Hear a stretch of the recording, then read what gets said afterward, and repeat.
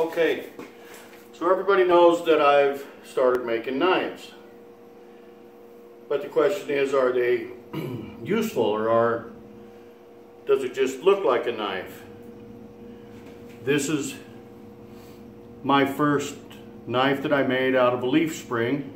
If you'll recall, I posted some pictures of it, and you know, it was hammered out on the forge for the forge and an anvil, and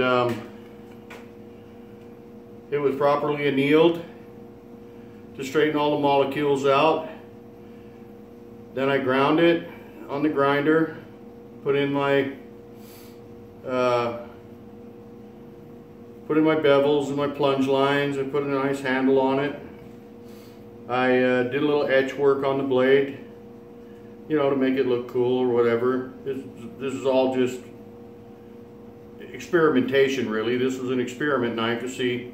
Anyway, then it was, then once I had the rough grinds in it, I heat treated it, quenched it in canola oil, and then it was tempered twice in the oven, 2 different cycles for an hour and 15 minutes each at 450 degrees to temper the steel. Watch this.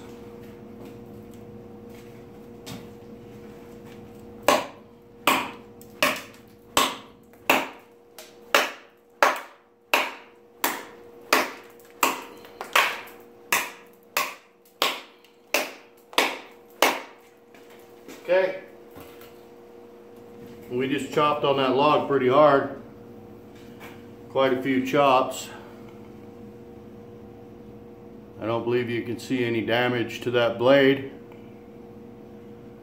if the thing will focus on it properly.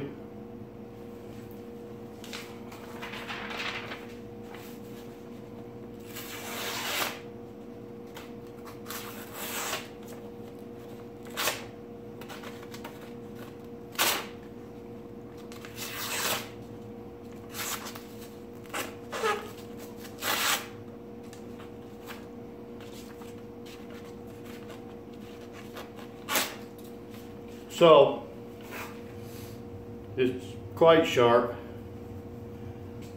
I could probably work on this knife a little bit more and get it sharper than that. But that's just to show you that that is a real knife, it is a usable knife, and it's a very hardened knife that's capable of holding a very sharp edge, even if you mistreat it like I just did. So anyway, just wanted to get that out there and let you know that yes, they're real knives. They're not just a piece of metal with a handle on them. You know, it's an actual usable and quite sharp knife.